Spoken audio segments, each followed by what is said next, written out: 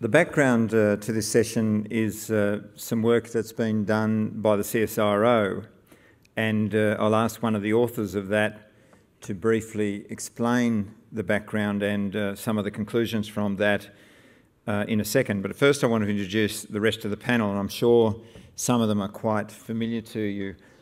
Firstly, Matt Liniger, who's previously the Executive Director of the National Farmers Federation, now CEO of the Australian Rural Leadership Foundation. So Matt, welcome. Associate Professor Richard Heath.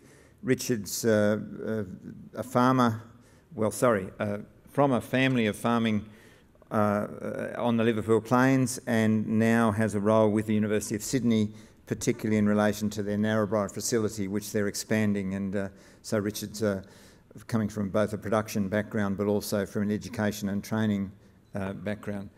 David Pearce is a senior economist or executive director, in fact, of the Centre for International Economics, and David's been very heavily involved in an enormous body of economic research looking at the implications of policies and changes in the Australian economy over an extended period of time, so a wealth of knowledge there.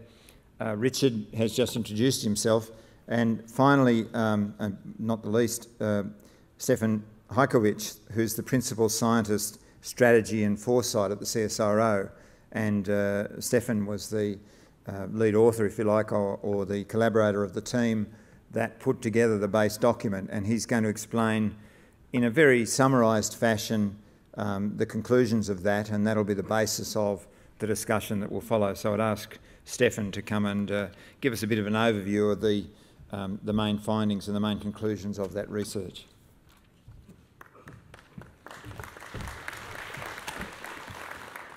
Thanks very much, Mick. So with our colleagues at RERDIC about halfway through last year, we had a look at this issue and felt that a contribution to be made to the landscape of Australian rural industries was to do a horizon scanning project to look forward, and we gave ourselves roughly a 20-year time frame about change that was on its way that we could help Australia seize opportunities and manage risk in a rapidly changing world. We used a foresight process we developed at CSIRO, which involves casting a very wide net over all trends that we think are potentially relevant.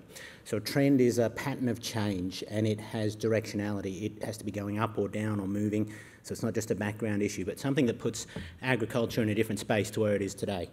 The trends can be geopolitical, economic, social, environmental or technological. A GEAST framework was used to classify them.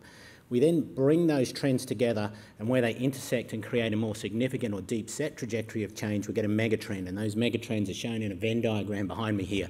And these are the big shifts that we see happening for Australian agriculture over the coming 20 years. It is a draft product. We are still working on it, so it's actually a good time to get feedback from an excellent audience like yourselves here in terms of how our thinking is unfolding. But this is the process we've been through so far, to identify all these trends and then through workshops and analysis, bring them together into megatrends and bigger shifts. The first of these megatrends is a hungrier world, and this really is the story of growing demand out there for food. The world population goes from 7 billion to 10 billion midway through this century. Most forecasts put it at about that. That's more people eating more food, and we ask the questions like, can the world feed itself in there, and what role for Australia in that picture? You know, yes, we think the world can feed itself, and innovation will see it go in that direction, but the world's got to make about 70% more food by 2050 than it does today, and that's a big part of this opportunity. Next one is a wealthier world. It's not just more people, but income growth. Incomes grow from around 12,000 US GDP per capita to 44,000 US GDP per capita, which is a big increase in buying power. And we know as Asian people become wealthy, they're diversifying their diets, or a lot of the terminology used is they're westernising their diets, as they don't just eat rice, they're moving to a bunch of diversified products from protein, tropical fruits, nuts, things they didn't previously eat. And this potentially explains why this line on the graph called other for Australian exports of agriculture is so very steep, is that we're seeing diversification of what Asian people eat. We also see rises in per capita calorie consumption. So at the lower end of the income scale, as people get a pay rise, they start to eat a lot more food. And 1.02 billion people across Asia go from being poor to middle income class, and many shift above, and that's the story that's being told there. Choosy Customers is a story about the importance of provenance, ethics, sustainability, health, in the foods that we eat, not just for Australian markets very much so, but for abroad. And we talk about the growth of farmers markets in there. We talk about the increased concern that the customer has about where my food came from, and the big ticket item as we move towards an Australia which is 70% overweight or obese, and we see the issues of diabetes type 2 and lifestyle and chronic illness rise. Diet is going to play such an important role there. Again, it's not just Australia, this is globally that we see this phenomena, and we will put that health overlay on our food to a much greater extent. But provenance, ethics, sustainability get into there as well, and we want to see that whole supply chain so we know where it came from. Transformative technologies potentially is an answer to some of this. Transformative technologies looks at the growth of synthetics. So we have fibre synthetic materials, potentially synthetic foods, as we're able to use genetics and science to make designer foods from scratch.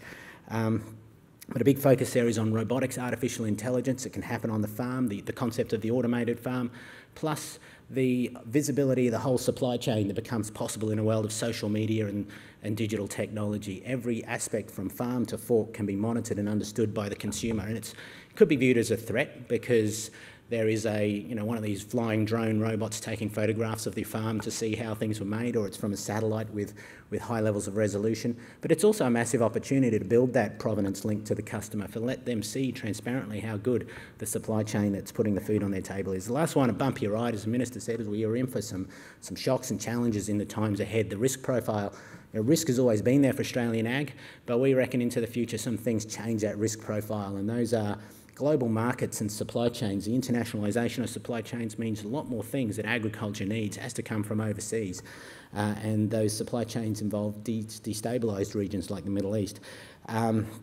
Also on a bumpy ride is the climate shocks that we anticipate in the future, with more extremes and drier weather in parts of the country and wetter weather in other parts of the country. So the risk profile of Australian agriculture changes as well. That's a bit of a snapshot of the thinking of where it's at, and this picture is developing, and we'll move towards a final product in coming months, and we'll be informed by the discussion we're about to have. Thank you.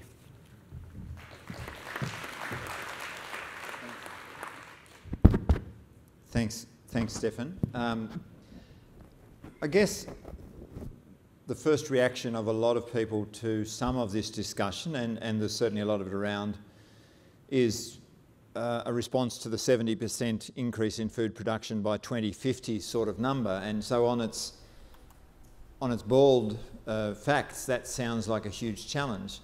Yet, David, coming from an economist's perspective that looks at these numbers and looks at rates of productivity growth, that suggests a number somewhere between 1 and 1.5% increase in productivity per annum. Yeah. So we talk about it as a task, and yet that doesn't seem much different to what's being done in the last 20 years. No, it's roughly consistent with what agriculture in this country has achieved actually pretty much forever. If you look at the very long-term statistics, depending on which numbers, it's around about 2% you can easily get. So if you want to do it all at once, a 70% increase, it sounds impossible, bit by bit. I've also heard it explained that we need to produce in the next 30 or 40 years as much food as was produced in the last 8,000 years of human history. So it's a massive increase. But if you look at it incrementally, bit by bit, you look in every industry, we have steady productivity improvements. Some arguments that maybe they're declining a bit. I mean, some of the data is a little bit unclear. It's always hard when people say, well, where's the next breakthrough coming? You can't actually say, right? You don't know exactly where it's coming, but you know if you're working on lots of different fronts, it's quite achievable. And so that, I guess, takes some of the fizz out of the expectations. And in fact, if you looked at those 5, that was the positive one, and the rest are potential challenges. So, yeah, well, I think the trends that Stefan had put together, some of them are really positive for agriculture, some of them are possibly quite negative, and a whole lot of them are ambiguous. So on the one hand, you've got, yes, big demand increase in Asia, they're going to want higher value products. Does that mean that all farmers will be making a fortune? No, because on the other side, you've got productivity improvements. You've got productivity improvements not just in Australia, but in our competitor nations. And you've got productivity improvements up and down the value chain. So it's not necessarily the farmer that gets the benefits. So maybe something we can talk about in a moment, Mick, is so what are the forces, who's going to gain, and what determines whether a particular farmer in a particular configuration will make a better return or a worse return under these sorts of scenarios that Stefan and his team have put together. So, taking it down to a practical level, Richard, given your farming experience and your current role imparting knowledge to potential farmers or existing farmers, can you see the 1.5% gain per annum in the sort of operations you've been involved in? Do you think that's achievable in Australia? Let's forget about the global task and just bring it back to more practical reality here on the ground.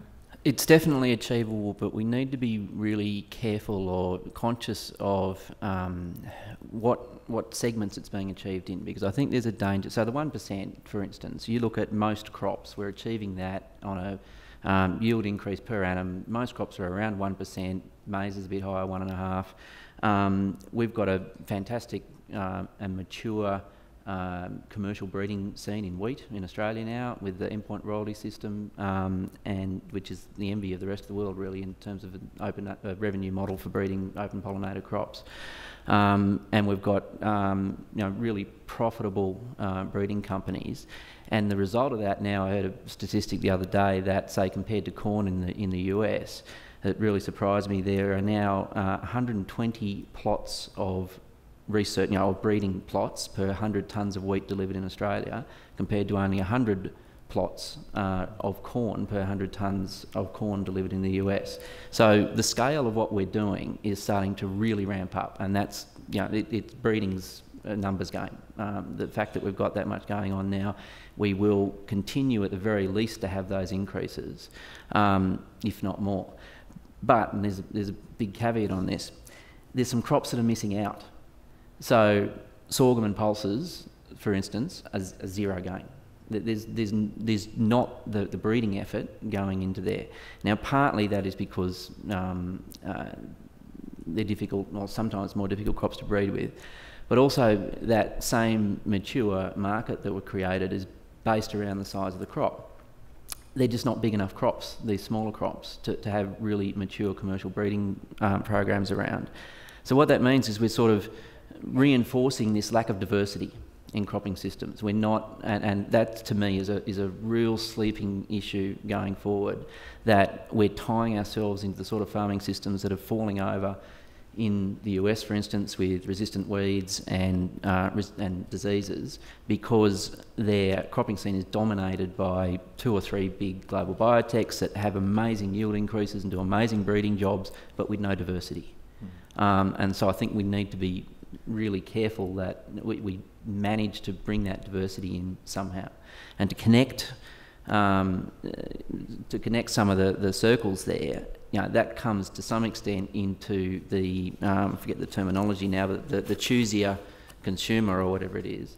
That yes, everyone is recognising, it's been talked a lot about in this conference, that consumers are expecting more quality and they're choosing more quality, but they have to pay for it, because it will be less profitable for a while to introduce diversity into farming. And so that convincing consumers that if they want to pay, want a sustainable environment in their farming system, it will come with a cost. Well, I think it's a real challenge. They seem to be doing it now with products like quinoa and Carly, so maybe we've just got to put a superfood tag on some of those other crops. And Matt, one of the comments that's often made is that, in fact, those productivity gain rates aren't difficult. If all you had to do was lift the bottom half of agriculture at the moment up to the frontier, that would be enough to get that sort of gain. But that relies on people, doesn't it? Do you think that one of the critical issues in the future of agriculture in Australia in dealing with some of these is the capacity of the people in the industry, the training that they start off with, the experiences they gain on the way through? Is that an area that is a limiting factor in terms of the ability to meet those sort of challenges and respond to those demands? Yeah, Mick, I think it is. What an interesting takeout for me in reading Stefan's report was really, and it was in this area, I think Richard just mentioned the choosier consumer. And it's really about the rise of in my view anyway, the rise of the individual. So the choice they have, things targeted at an individual, not just a market or market segment, is very interesting. And as we look towards this area about how we're going to move forward for rural and regional industries and agriculture in Australia, it is a question of how to, I guess, not to move against that tide, but how to tap into that. So what does that mean? I mean, I've been thinking about that in terms of, obviously, my new role is in terms of leadership. And what we're trying to do within the Rural Leadership Foundation is all around helping to develop leaders and build their capacity, ultimately for the greater good. But what if the question becomes, in terms of getting on in this world, it's not about the greater good, it's about what the individual wants, what the individual consumer wants. So it's a tricky one, I think. It's very difficult. Is that a matter of helping build capacity in our industries to tap into that successfully? Or, I guess it raises more questions, Mick, than it provides answers.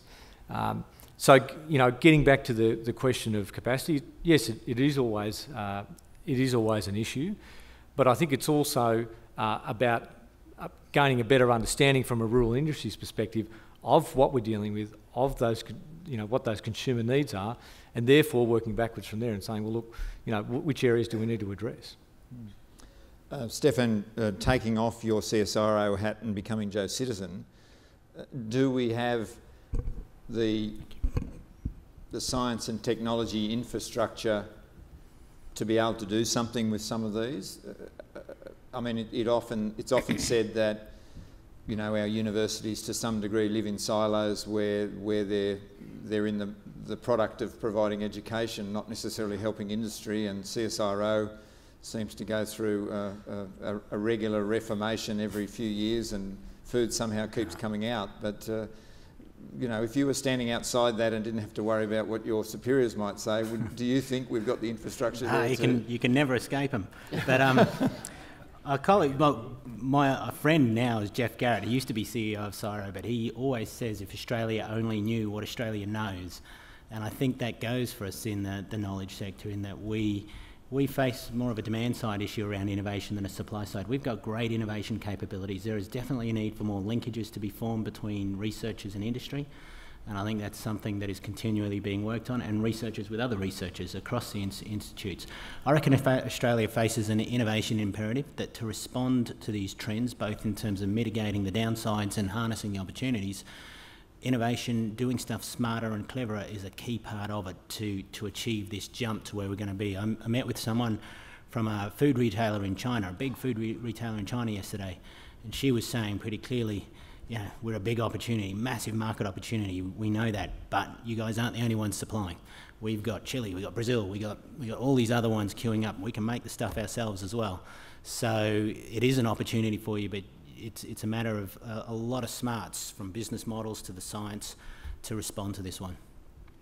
Richard, we seem to be coming around to the role of government and the role of policy, and I guess the interesting question, or the interesting point that's repeatedly made is, and we saw it in the discussion this morning by girls from Rabobank, that the Europeans have certainly got a focus on creating clusters of industry and academia and research capacity in the one location, with an almost seamless integration between industry and the researchers. We certainly see that in the land-grant universities in the US, where there's quite a deal of movement of academics in and out of industry on a regular basis, not choosing career in academia or choosing career in the private sector. Do you think there are policy instruments around, for example, the way research is funded, the way universities funded, that can make it easier to get that integration between industry and perhaps even look at clusters like I know certainly has been started in relation to the University of Tasmania? Yeah, look, I think that's a really important thing, that flow of information. I hadn't heard the quote before. If only Australia knew what Australia knows, and I think that's one of our huge opportunities. And we've talked about it a lot, even in the additional funding we've put into R&D. It's about collaboration. It's about different area sectors working together to ensure that not only the work gets done as far as the research is concerned, the development's done, but also then the extension. And I've had a lot of conversations over recent times, including in China when I've been there, India recently, about the opportunities that brings. And I don't think to a large extent we actually understand what we have. So it really goes to Stefan's point that we don't understand what we have here in this country and what opportunities might flow from that. I think the way that we can set some of our policies can set that up. The China Free Trade Agreement, for example, which is really good for agriculture in a commodity sense. The opportunities that provides in a service provision sense, I think potentially could outstrip agriculture in a supply sense. I mean, the knowledge that we have around systems, around quality management systems, the discussion in recent weeks, for example, around berries out of China.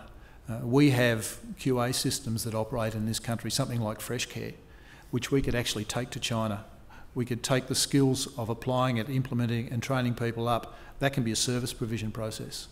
That provides that's the sort of system that's going to provide surety in the supply chain as far as food safety is concerned. We're not going to test it to provide that surety. You can test it to death and you'll still miss things, and that's proven by that current circumstance. So I think working together on those sorts of clusters really does provide an opportunity. That was really pleasing to see today the collaboration with universities around the way that they establish their curriculum. I mean, we're not standardising anything, but they're setting the key parameters for the industry. And so I see real opportunity in that space. Yet engagement between industry, that is some of the larger corporate players, for example, whilst it seems that, for example, the mining industry has established quite strong links, and they've obviously got big licks of dollars to do that. It doesn't seem to happen that much in the agriculture and the food industries. No, look, I think that's right. But again, that concept is something that we can look at in the development of the white paper. I mean, that sort of demand for the higher skill set that I talked about at the outset. You know, younger, smarter, more highly educated, tech-savvy farmers doing more on larger farms with less labour, all those sorts of things. It's going to be an absolute necessity for those collaborations to be working. It's starting to come through in the numbers now. We're starting to see that, and I think that we really need to stop talking about the agricultural sector in the terms of the 55, 60-year-old plus aged farmer, because it is really starting to change. But to ensure that we continue to get that level of attraction to the industry, we need to be talking about it in much more positive terms. The fact that there's an opportunity for a career, an exciting career in agriculture, providing the leadership that Matt's group promotes, is really important. And that close level of collaboration, there's some work being around the food industry hubs, for example. So they can be at the commencement of that process, and there's some good collaborations that are starting to be built out of that.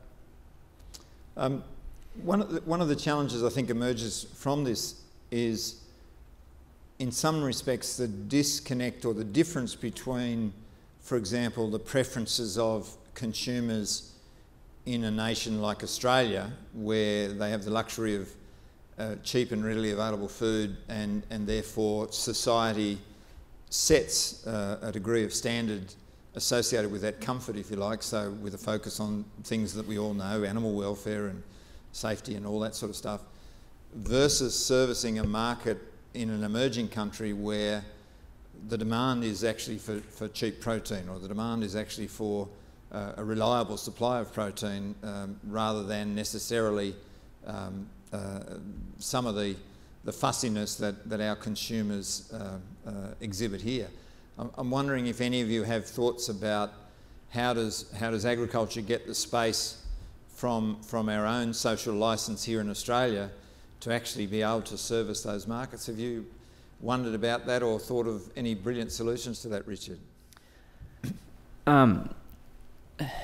doesn't really matter what market segment you're talking about. One of the big issues that we have in Australia with our environment is consistency of supply, both of quantity and of quality. You know, we're a land of extreme weather events, and our production goes up and down accordingly. Now, whether or not you are trying to produce a high quality market where the consumer is expecting the same quality every time they go to the supermarket, or whether you're supplying a high throughput, low cost mill in Asia that has all their machinery tuned up to operate on a certain quality, maintaining quality is really, really important. Now, to some extent, I think the supply chains that have developed, and I'm particularly talking about the grains industry here,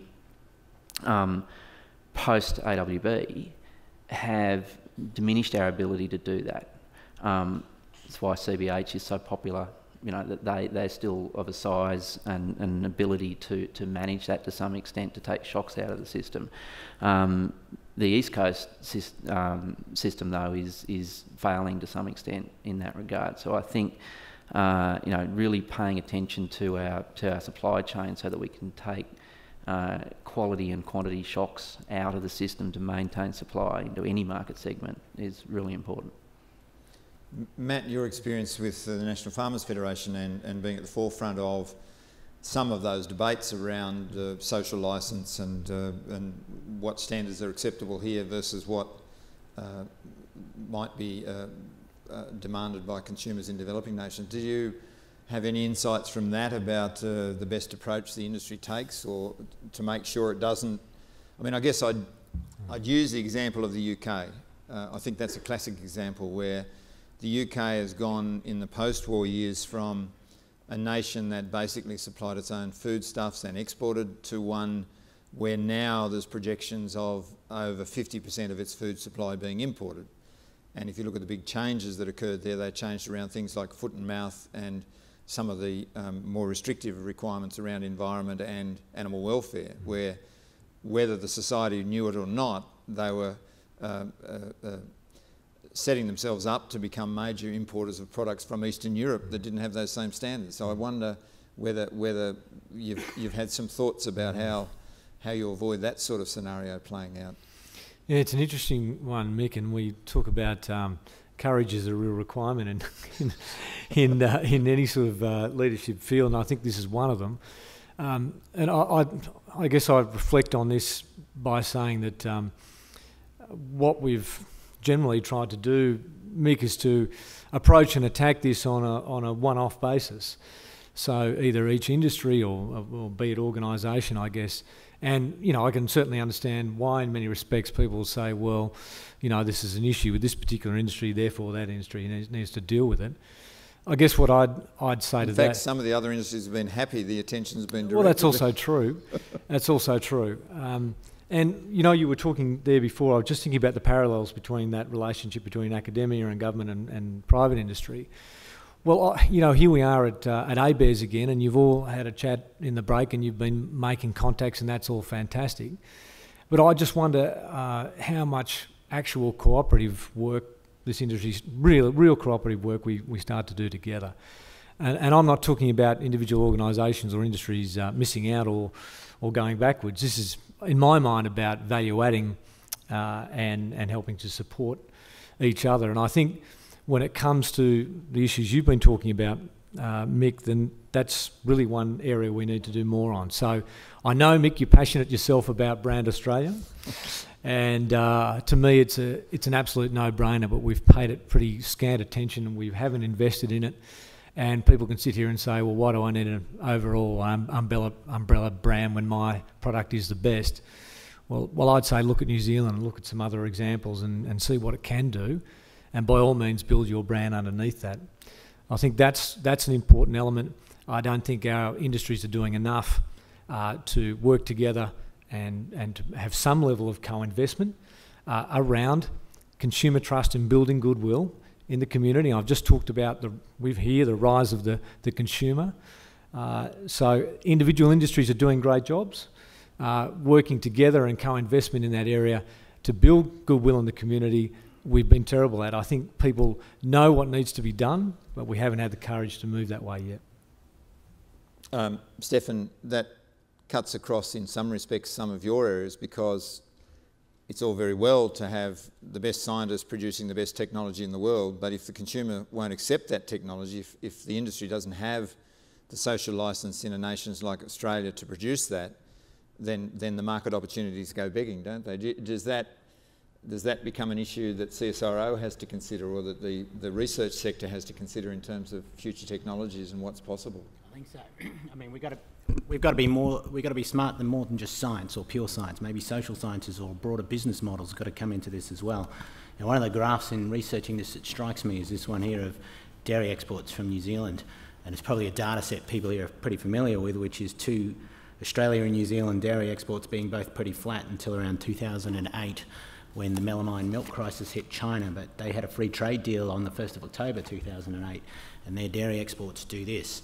And my understanding is that the New Zealand tag means healthy and fresh over there, and that's been communicated to the New Zealand customer, and despite efforts, that it's not going to change for a long time. China is going to like that New Zealand product. So that's the sort of thing we want to pull off. And it's more than just science. There's a big picture of it being smart that lets us achieve that. David, from an economics perspective, one of the commonly used comments around the conference over the last 2 days has been the globalisation of the food industry and globalised supply chains. And I think we tend to let that trip off our tongue without thinking about the implications of it. And if we think about it in terms of, as one of the speakers did today, how the components of an Apple iPhone are put together, I guess there's 2 questions. What role for Australia in that? Are we just a supplier of raw material? And to what extent will those supply chains therefore dictate most of the answers to these sort of questions we're discussing? Should we all pack up and say, well, let's just attach ourselves to a supply chain, because that'll give us all the answers in terms of the standards and the technologies that are acceptable and all that sort of thing? Or am I being too bleak? It's a complicated question, Mick. So, I mean, in a sense, globalised supply chains are in some ways not really new, right? They've been around for a long time, since the British Empire. I mean, there's a very famous essay about nobody knows how to make a pencil, because all the different bits of the pencil, even back in the 1970s or whenever this was written, all came from different parts of the world, and they all involved specialised technologies to deal with graphite, to produce the wood, to create, to do all this. So it's not, I think these globalised supply chains are not particularly new. I guess what we're seeing is that some of the implications of them for Australia are sometimes positive and sometimes negative from our point of view. I think what's interesting, very interesting in some of these supply chains, well, let me go back a step. One of the things that's changed recently is that until recently, these supply chains have been largely invisible to consumers. So consumers got no idea, in most cases, how things are put together and just how international any product is. Until we get a scare like the frozen berries, where suddenly people realise that something had come from overseas and that it actually involved several layers of processing in several countries for something very simple.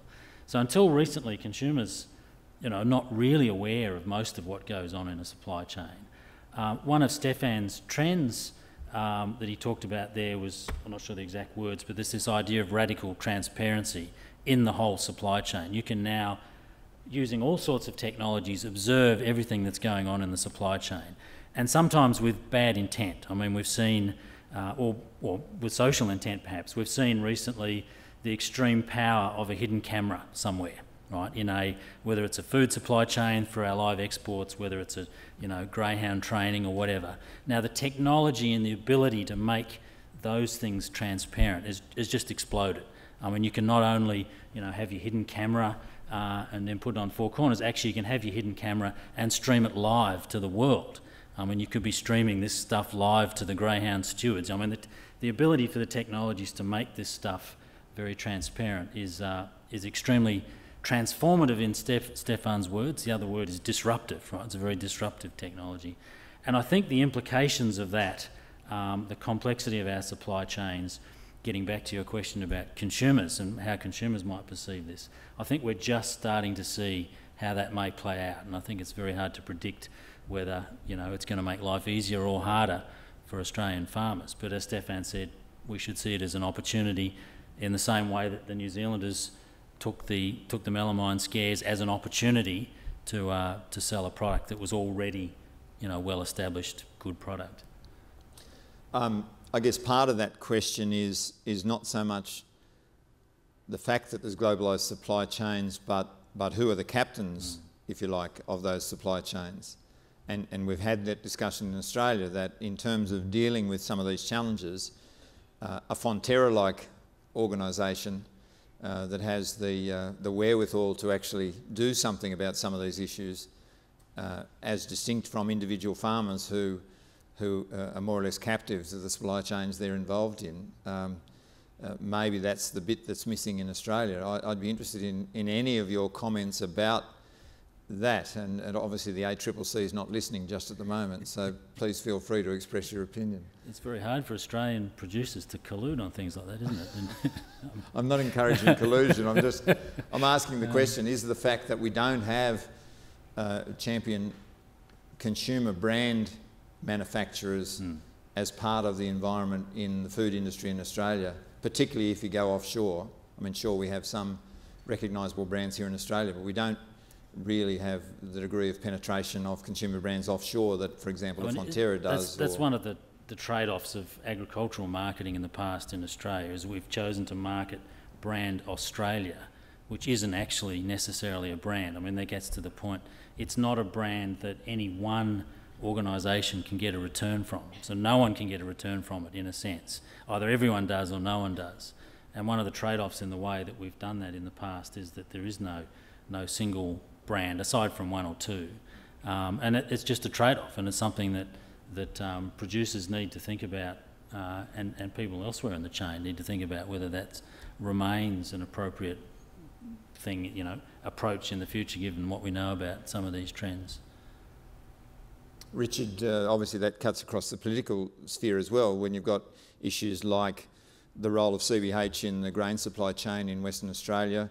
You've got questions around the future of the Sunrise model and structure, and even issues around Murray Goulburn and you know, whether it expands beyond just the cooperative model to get that sort of global scale that gets it into those markets and with consumer products. Do you think those issues are dealt with in sufficient real-world knowledge by our policies and our structures at the moment? Look, I think it's one of the real emerging questions. The situation that Murray Goulburn find themselves in right now, where they're looking for that next level of expansion, how that fits within the cooperative model. I've already had some conversations with them and others around what we might do to enable our agricultural sector to work together in a collaborative sense to build some of those supply chains. I think supply chains are going to be one of the critical questions of meeting the food task more broadly, but how we participate in it from a farming perspective, because those who control the supply chains stand to gain significant benefit out of the value of the product going through them. And there's no surprise that all big companies like Coles and Woolworths over a period of years have invested heavily in their supply chains, and they take dividends out of the supply chain from various parts of it as product moves through it. And that's why we've seen a change in the value of proportion of retail price at farm gate, return to farm gate. It becomes part of the value add proposition, and we're putting different products into the market, value adding them as we go, and those who participate in that process are taking a piece of the end retail price in proportion to the farm gate price as part of that process. I think that's one of the big questions that we have to answer. The opportunity for farmers to earn more at the farm gate will be determined by the management and control of supply chains. I've had international investors coming to talk to me, and they want to buy supply chains. Now, it's a simple answer as to why they want to do that, because that supply chain gives them the opportunity to take dividend returns as the product works its way to market. And so I think that's one of the real questions that governments have to deal with, but also the agricultural sector. I mean, to actually meet some of these markets, which are so big in scale, there's going to have to be some form of collaboration from an Australian perspective to do that. Individual farmers, horticulture, I think, which has been one of the plays in that space over a period of time, they're not going to be able to do it on their own. So how are products brought together to take out the supply variations and fluctuations that come through the natural agricultural changes? How do we modulate those supply variations in the supply chain? And I think that's starting to be done, and we're seeing it manifest in some of the big multinational processing organisations. And the real question for me is, how do we as a country play a part in that? I mean, to a certain extent, Coles and Woolies, as big retailers, are part of that function. They almost are Australian champions, if you like, in that space. Now, we don't regard them as that in a lot of circumstances, but they are large Australian-owned businesses, and we ought to value that. The alternative is for them to be owned by somebody else. So that's an important part of the discussion. But how do we collaborate? How do we bring together that scale that allows us to work into those international markets? And I think that's a real question that we have to look at in the way that we look at and structure some of our business models in Australia. And I guess the comment that's frequently made is, in relation to your comments about Coles and Woolworths, yes, they are, in a sense, brand champions, but they've never gone offshore. So unlike most international retailers of any scale, certainly any scale that approaches theirs, where they're a platform to exports as well as, the service of the domestic market, we seem to have ended up locked in a domestic-only set of brand champions in that respect. I don't see that as a long-term prospect. In fact, I know, having had conversations with them, that they are looking at international markets. It's a matter of how they actually move into them. And the conversations that I've had have been around them providing a platform which would allow Australian farmers to access a supply chain using their model to get into a market on an internet market basis. So they are looking at those sorts of things. I've had the conversations, haven't necessarily manifested themselves yet, but I know that's something that they're looking at, and that is part of the value opportunity, I think, as it comes to fruition. I mean, Woolworths are in New Zealand, for example, so they are already starting to look out there, and to a certain extent their growth is going to depend on that as well. There's natural growth within the Australian market, but they're under pretty significant competition themselves from international players coming in. Costco, Aldi has gone from, I think, about 10% of the East Coast market to close to 15% in the last 4 or 5 years.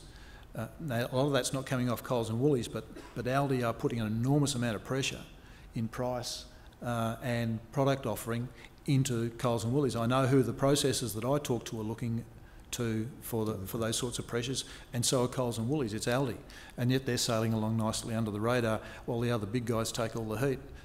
So they have to be looking at some form of diversity if for their own business growth, in the same way that the opportunity that exists for Australian farmers through things like our free trade agreements and market access agreements is that if they're not happy with the offering that they're getting from the supermarkets at home, the opportunity to go to a different market and earn a better return or better conditions is the opportunity that's provided by the free trade agreements we're negotiating. So I think it's multifaceted, but I'm happy to admit that I don't have the answer to some of those supply chain issues, and the visibility through the supply chain, I think through technology, is one of the things that's going to continue to come, and the customer's starting to demand it. You see things like iPhone apps that can tell you seafood, for example, what boat it was caught on, what method, what day, and that stuff coming right back through the supply chain. That exists in North America. I'm sure it's coming here, and our choosy customers will start to demand it, because issues around the efficacy of food, its provenance, all those sorts of things, I think, are starting to manifest themselves much more largely in the consumer's mind. One of the quadrants or circles you identified, I think it was termed a bumpier ride, the issue of risk.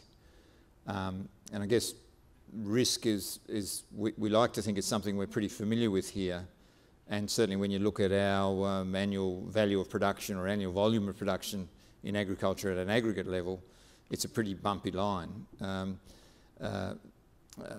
Richard, I'm interested in your comments about, from a business perspective, so running a business called farming. How big is risk in terms of your thinking, and do you think we've got the policies and the arrangements in place that are optimum to manage that? It's huge. I mean, risk is, like I've talked about before, we live in such a variable climate. Risk is there constantly, no matter what doing, no matter what segment you're in, unless you're in, chickens or pigs or something like that in a shed. Although you're still exposed to risk then because of the impact on grain price, I guess, feedstocks coming in. I think the people that are managing risk really well, and there are people that do it sensationally, that have just incredible discipline about marketing plans, about sowing by date, about doing all these sorts of things that they are not prepared to compromise over. They'll have rules that they stick to that's designed to spread their risk as even as they can. And generally, you'll find that they are bigger growers that have got the scale to be able to have that spread across a bigger area or a bigger amount of quantity. And so I think that's feeding into the statistics that we've seen here over the last couple of days, again, particularly in the grains industry, that the large farms are doing really well and continuing to do better. So I think the large farms are managing risk well. I think there is a big gap, however, once you get below that. Not necessarily in the understanding that risk is an issue, but just in the business capacity through the size of business to be able to manage it appropriately.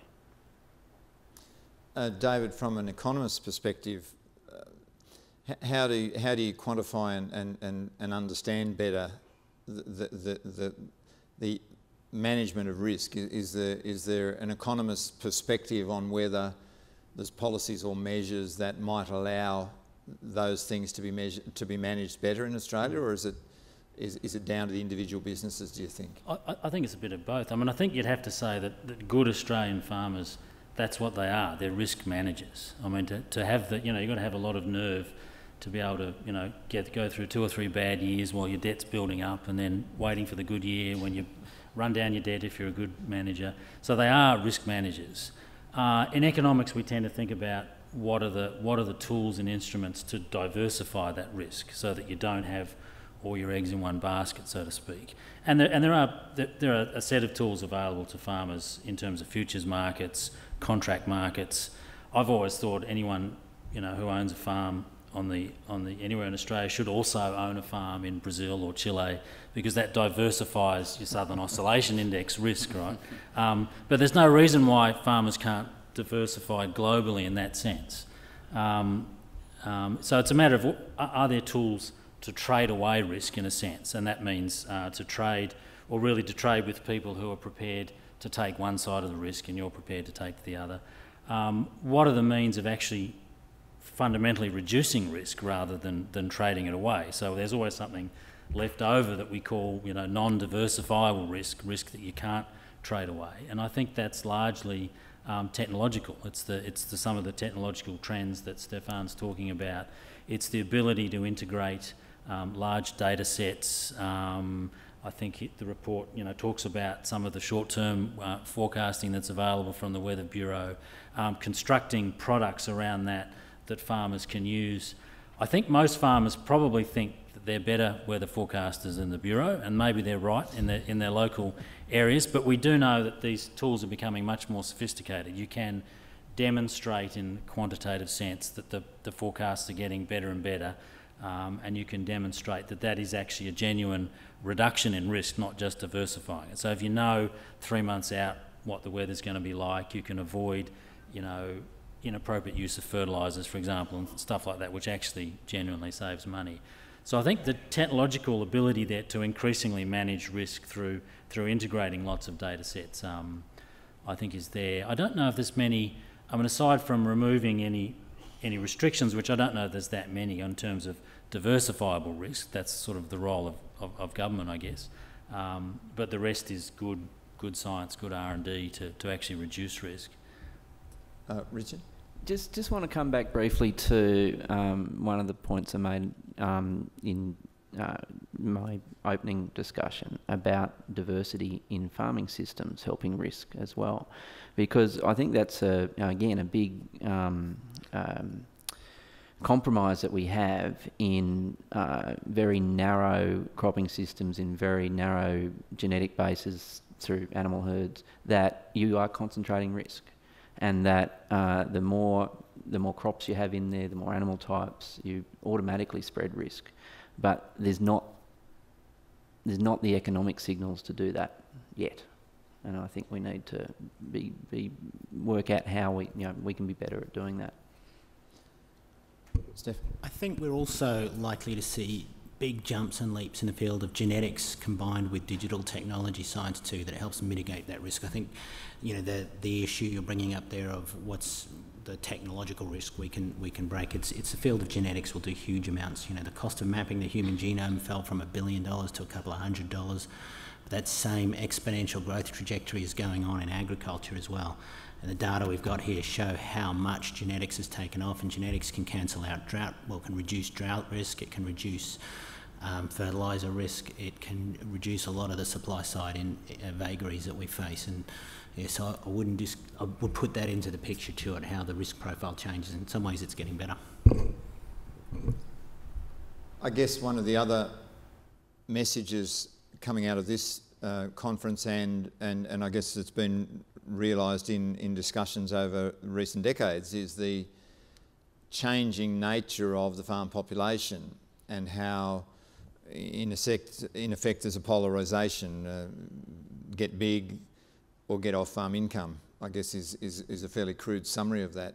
That obviously has implications in a sense of meeting some of these challenges and the capacity of different parts of the agriculture sector to meet some of these challenges. And it also has implications in terms of policy, because of course if we're constructing policy to accommodate one group of those, we won't necessarily be also accommodating the other. Do you think there's sufficient, and I'd ask all of you, do you think there's sufficient attention paid to the diversity that has now emerged in agriculture? We're no longer average farms, we're a whole range of different commodities and different scales and different motivations for that matter. Matt, in your experience in the policy setting arena, do you think that there's sufficient sophistication around the nature of the rural population and the farm population and how that's changing over time, and the capacity of them to respond to those sort of trends we're talking about there? It's an interesting question, Mick. How much attention is paid to that diversity in policy setting decisions? I think, I don't think that's the driving force of what's setting policy, to be honest, in my experience about what that particular population or the size of those businesses looks like. I don't think it has been at the forefront of those policy setting decisions. So no, it's a case of more looking at what's happening at a grouped up or in globo level, if you like, and then can your business adapt or change in order to meet that? Is really, in my experience, has really been more the case, I would say. Stefan, in terms of technology, it may well be the case that a lot of the technologies you're involved in really only suit the businesses of that perhaps 15 to 20% that's accounting for about 70% of the production. Does that become a consideration in some of the thinking around, what future technologies might be applied? I reckon the nature of technology, it's pretty all-pervasive, especially digital technology, but it'll get right down to the small farm household. And we did a lot of thinking in this about, does the farm household disappear? And we don't think so. We think that model is robust and stays and adapts to the technology as well. For Australia overall, I think there is a bit of a story though. In the last sort of 40 years of agriculture, we had to get big or get out was the thing they said. We've got to get a lot bigger to respond to these massive demand growth stories. We don't just want to send a couple of apples and oranges up there to China. We've got to send big lots of it all the time, continuously, with supply chain reliability. So we're looking at the beginning of another big transformative scale up in Australian agriculture. That's the challenge as I see it. Richard, let's look at the classic risk issue that the federal government certainly has had to deal with over the years is drought policy. Do you think we've got to the level where drought policy recognises the differences, if you like, that the so-called the bottom 20 or 30% are very secure in off-farm income and probably have the most drought-resistant strategy that you could imagine? The middle are under a bit of pressure, but yet most of the debt is in the top 15 to 20%. So the so-called debt crisis is actually concentrated amongst those larger farms. So do you think that's considered well enough in some of the policies around things like drought? Well, they're the sorts of settings that we're looking at the moment, particularly in the development of the white paper and where we go with those sorts of things. I'm not sure, it's not resolved, there's no question about that. And I'm not sure that you can necessarily provide settings that look at a specific element of the industry.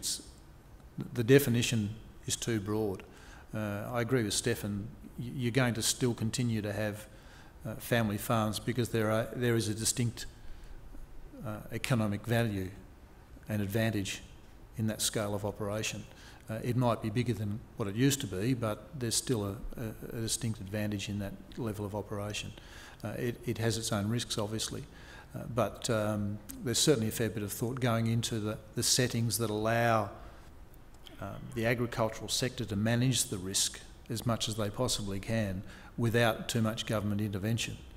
And I think the closer we can get to that, quite frankly, the better. As we were saying before, the good farmers, they understand the cycles, they understand the risks, they have the hedging mechanisms, and there are a lot of tools available for farmers to actually manage risk on their properties. Some do it better than others, obviously, but that's business to a certain extent. But we're certainly looking at some of those key settings around the tools that we can make available to farmers to help them manage that sort of risk. I agree with Stefan around the use of data and technology. I think that's probably one of the next infrastructure leap that will come into agriculture, and the utilisation of data, big data across agriculture in a whole range of ways that we probably don't yet understand is going to be one of the things that's quite transformative, perhaps disruptive for some, but transformative for agriculture in the short to medium term, particularly once we get our transmission infrastructure in place, and that's really vitally important from my perspective. David, as an economist, is there a perfect drought policy? Well, I like the phrase "with minimal government intervention." I thought that was quite good. I think I would just go back. I mean, we're talking a little bit about the family farm and big farms. I mean, it's an interesting thing to try and understand what do we know about, the optimal size of a farm. I mean, is it a big farm? Is it a small farm? And it may be the wrong way to think about it in some senses, because technologies are likely to create opportunities for all of them. If you think about the business opportunities that have been created elsewhere through the digital platform, there's many, many more small home businesses now selling on eBay or whatever than there was previously, because they can sort of get to the long tail, as it's called, of consumer demand. So they can find the one person in the world that wants the particular sort of cushion you make with the funny colours or whatever. Whereas before you could never have found them, right? And so it's interesting that in terms of creating, what does that mean for market structures? We see this growth of lots and lots of small firms. Many of the guys that make apps for the iPhone and Android and so forth, small businesses. But we also see in the tech world ginormous firms. I mean, the biggest in the world, Google, right? The biggest firm in the history of humankind, right, is a Google, and followed by an Apple. But how does the Google expand? I mean, they actually expand by buying other small businesses. They're not actually, they're not growing so much from within. They see a good idea and they buy it. So if you think about how this dynamic might work within agriculture, there's a huge number of possibilities. And I would have thought we're still going to maintain this sort of very wide distribution of farm sizes, that for some, and depending on the skill sets, family farm will be perfectly optimal, but for other activities, a much bigger coalition of some sense, whether it's a single large firm or a bigger coalition mediated by technology, will be more appropriate. And then that gets at drought policy, because I think that as these technologies allow this sort of integration and diversification across different activities. And I was quite serious when I was talking about buying a farm, in Brazil. That's the ultimate drought policy, because they don't have the drought when we have the drought. They've got a major drought at the moment. But normally, so crudely speaking, it's, the El Nino. But the point is, there's no reason why instruments like that can't, with the use of these communication technologies developed from the bottom up, and would actually require minimal government intervention. And the government intervention gets at what it should be getting at, is the true social safety net, which I think we all agree with in this country, is getting at, cases of genuine, unavoidable hardship for whatever reason, rather than distorting signals up and down the chain. Richard, you're Minister for the day. What's your perfect drought policy? Don't have any. I've heard... Is that you don't have any policy, or don't have any Don't have any drought relief support. I've heard Donald McGeechy say several times now that the amount of the decline in R&D funding from all government sources over the last 10 years or so is pretty much exactly the same as the drought relief funding that's been given out. Now, it's just completely wrong. We need R&D to help farmers become more resilient to get through drought, to change practice. Drought relief keeps people doing what they're doing. There's no mechanism in there to sort of bring on change. So I think we've got that completely round the wrong way. So yeah, my personal opinion is I'll be getting rid of it. Let's hope there's not a drought in the Liverpool Plains this year. Yeah, I know. There's never a drought there, Mick. I'm going to come to each of you.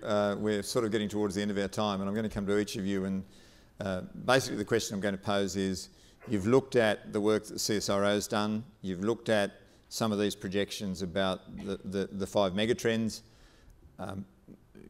What's your take out of that in terms of something concrete that should happen in the sector as a consequence? Or perhaps your response is ho-hum, we'll manage on. I'm interested in your reaction. Do you, and I won't start with you, Richard, because you've just been under the pump. I'll start with Matt, so he's got a bit of a warning. Looking at those trends, is there any surprises in them to you? And I guess the more critical question is, what would you do as a consequence? What would you do differently? What's the one thing that perhaps the industry needs to take away from this in terms of some concrete action in response? Well, Mick, in terms of are there any surprises in what I see there? Not particularly, but obviously, well put together in terms of where those 5 areas intersect. I think is really important. For me, I think there's 2 things. I think every time we have a discussion about this, and probably Stefan, I know this better than anyone else, I think most people see these future trends as a really interesting aside.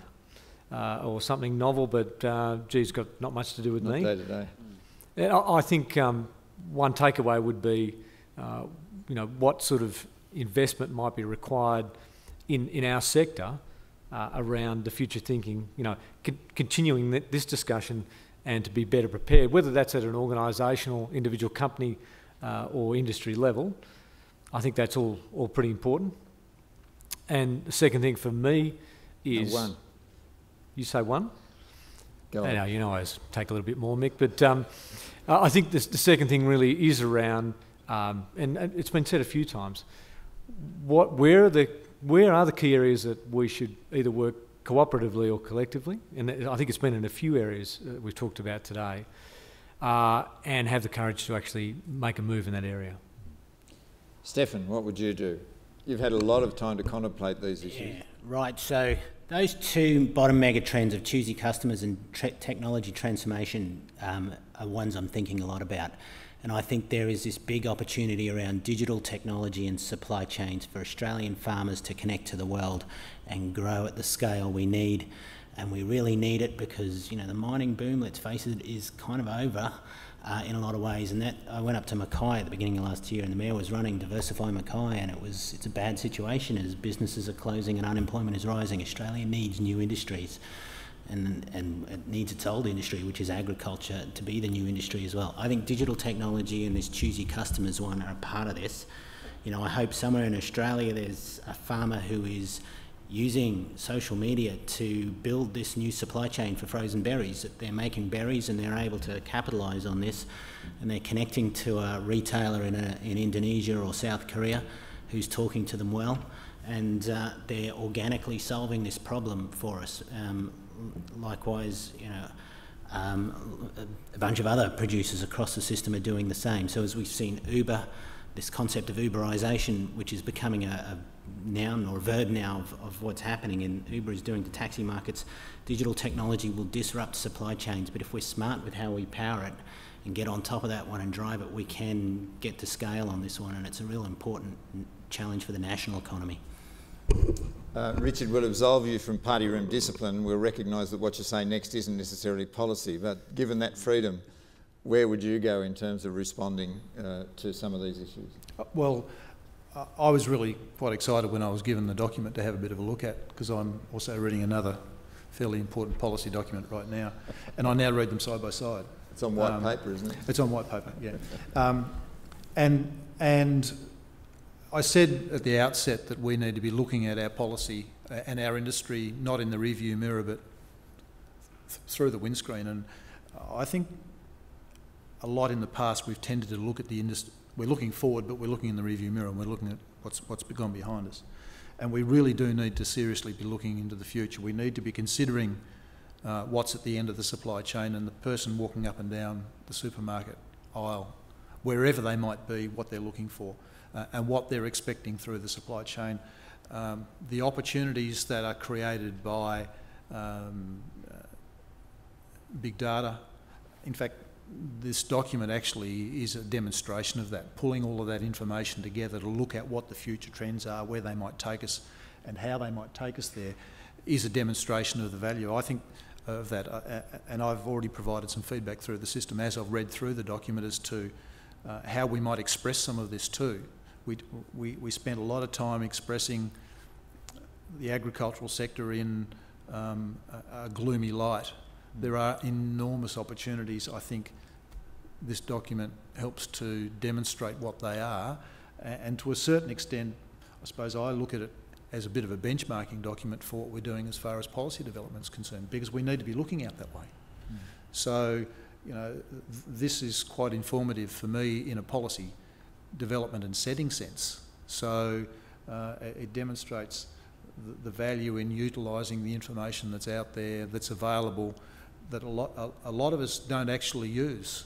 The supermarkets, for example, have an enormous amount of information about consumers and customers. How many people in the agricultural sector access that and use it? It's a valuable tool. The supermarkets use it all the time in what they're doing. There are some companies that I've spoken to who do access and use that information. They know more about the supermarkets and how they operate and what their consumers demand than the supermarkets do, and they make money out of it. So I see this as a good document, and particularly at this stage in proceedings, in a policy setting sense, for me it's a companion document. David, I hope that makes sense. And I know that most of the audience probably thinks we'll get a completely rational economic answer out of you, yet I also know that you run chooks in your backyard, which makes no economic sense whatsoever. It's got nothing to do with economics, Mick. It's just got to do with liking chooks. But in terms of Stefan's points here, I mean, each of those circles, if there's any students out there, every single one of them's a PhD, right? We could drill down infinitely. But in reading it, I was inspired to think about the transformative technologies bit, because it links with other work we're doing with the Department of Communications and other portfolios. And one of the interesting themes in economic research at the moment is trying to work out, with these transformative technologies, two of them are which are machine learning, so this is computers learning things. So the Google car can drive because it's learnt a set of rules from people. Google Translate can translate not because it knows the language, but because it's learnt by looking at literally millions of examples of translation. So this is machine learning. Machine learning and mobile robotics, which Stefan mentioned before. So these are two really important things that are going on, and the robotics in particular, developments in recent years have just been phenomenal. So what you think of, what do these mean for agriculture? And in economics we tend to think, okay, what is it, if you do something that's the same as what a machine does, then you're stuffed, basically. Your returns will slowly reduce, and if you do something completely different to what a machine does, say you're an artist, machines can't do art, then you'll be fine, but you'll probably, sit there comfortably. But if you can do something that is complementary to what a machine does, so if your work is enhanced by the machine and the machine's work is enhanced by you, that's a two-way interaction, then they're the guys that are going to absolutely make blistering returns, right? And so I was looking at a piece of work that had been done out of Oxford University, trying to work out which occupations in the future are likely to be replaced by computers. So, you know, they put a 0% probability up to 100% probability. And they do it by working out, does a certain occupation need creativity? Does it need social intelligence, which machines don't have? You know, can you perceive value? Can you integrate things? Can you persuade? And I was looking at their study and what it said for agriculture, and the things that they think will be ultimately replaced by computers. It's a really interesting list. Animal breeders. So apparently that's something that's susceptible to machine learning. Agricultural inspectors, so people in the department here, that's something that can be susceptible to machine learning. Food and science technicians, and this is general across the sciences actually, the technicians, this is not the scientists, but the technicians themselves are susceptible to machine learning and mobile robotics. And of course, miscellaneous, what we call miscellaneous agricultural workers, so they're the unskilled agricultural workers. They're potentially, and we've already seen these trends. But who are the people that have a low probability of being replaced by machines? And this is really interesting list. It's things like soil and plant scientists, right? So there's so much involved in doing soil and plant science that the machine is complementary to those guys and they won't be replaced. Similarly with animal scientists, vets, food scientists, environmental engineers, but really interesting for me, the one that came up on the list as a low probability of being replaced by a machine or a computer is actually the farmer, right? Because the farmer, if you think about a good farmer, is actually someone that has to integrate a huge amount of information. His job or her job will be enhanced by computers but can't be replaced by them. And similarly, the computer technologies that we have will be enhanced by the knowledge of the farmer. So when I said before that most farmers think they're better forecasters than the Bureau, actually there's a reason for that, right? There's a lot of local knowledge that they have that actually is complementary. So I think in the end, I was trying to work out whether some of these megatrends were a positive or a negative story for a lot of agriculture. For the farmer, and this is the good farmer that can integrate all of these things, it really is a positive story, I think. Richard, unconstrained by the rules and strictures of a university and back running a farm, if you're running a grain farm on the Liverpool Plains, you look at these, are you going to get out of bed tomorrow and do something different? Are you going to think about your future planning of that farm in a different light? Or do you think, it's all just part and parcel of the noise around the daily decision making that occurs on a farm? Where's your response? Certainly in the transformative technologies, and as a lot of people would know, I mean, I've always been into technology. I've adopted a lot of technology on our farms over the years. Just to back up what David was just saying too, I mean, as someone that has been a very strong advocate, I love the toys, I love the tools, I love the technology, but you will never replace a farmer. And this is something that a lot of the corporates are discovering, in that, trying to introduce sort of generic management systems and thinking that, well, as long as you're a good manager, it doesn't, being a good farmer, understanding the art of farming is not necessarily that important. It is important. And that's, as we all know, a lot of the corporates have found that out to their detriment. But overall, look, to be perfectly honest, I think that we're well down the track on a lot of these megatrends. I think, I'm a Nuffield scholar. I'm very fortunate in getting to see returning scholars present each year, having been around the world, seeing what's going on, full of the latest trends, technologies, practices from around the world. And for at least 5 or 6 years, I think that almost all of them have been addressing these themes in terms of what they're seeing around the world. But they're addressing them, and again, all of those 5, both in terms of opportunities and threats. Yes, there's opportunities, but in every one of those there's a threat as well. And I think, if I could sort of sum it up into one area that we need to work on that crosses all of those, is we are still not winning the battle for hearts and minds in the general population. The anti-agriculture, whoever they may be, people are very good at using hearts and minds arguments. Agriculture tends to respond to that with logic, and you're never going to win a battle for heart and mind with logic. We need to get better at winning the battle for heart and mind to retain our right to farm, or it's just going to become more and more difficult. Okay, on that night, I think we might draw to a conclusion. I'd ask you to firstly thank the Rural Industries Research and Development Corporation, who've sponsored this work and this particular session, and most particularly our 5 experts, and Richard, I included you in the expert list on the basis of your performance. So I'd ask you to thank our 5 experts as well.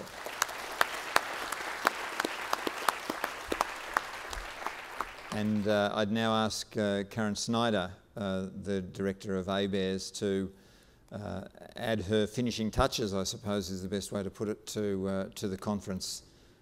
Thanks, Karen.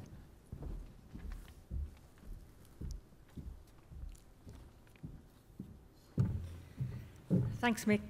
My finishing touches will be very brief because I know that I'm standing between you and drinks or departures or whatever else you may have on this afternoon. But I did just want to say thank you, first of all, to everybody for coming and to all of our sponsors. I think we have had a very interesting range of subjects discussed over the past 2 days. As you've heard many times, the theme of the conference was the business of agriculture, and we tried to drive that theme through all of our sessions. Hopefully we've been successful in doing that. I think we've heard some interesting stuff around the global context, starting with our global overview session yesterday and the global growth session today. We've had good insights into the outlook for Australian production across our major commodity groups and around farm performance, the sorts of factors that are driving the performance and the productivity of our farm sector. Other topics we've touched on were investing in agriculture, opportunities in Northern Australia, the challenges of managing risk in agriculture, which have been well discussed here this afternoon as well, issues around communicating food quality, cutting red tape in agriculture, and future technologies, I think, have all been interesting topics of discussion. And finishing with this session, which I think has been an excellent summing up of many of those trends that are driving the future of agriculture. So I think I go away with fairly positive outlook. There's strong global demand. We have a reputation in Australia as high quality producers, and we're working hard on getting the policy settings right that are going to allow us to take advantage of that. So I won't say any more than that, other than again to thank our sponsors and all the people who contribute to making a successful conference, and they include obviously our speakers and our chairs and our staff from ABARES who work very hard to pull off a big event. So thank you again for attending Outlook 2015, and I look forward to seeing you back on, I think it's the 1st and the 2nd of March 2016. So travel well home, and thank you again.